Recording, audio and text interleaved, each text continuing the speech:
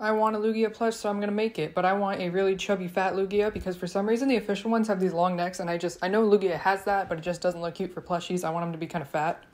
So I had to completely design a pattern, which was great, except for the fact that it took me only about 500 tries and a week worth of work to finish this one pattern. But in the end, you can tell it looks like lugia, so I'll take it. And the good thing about me making my own pattern is I can share it.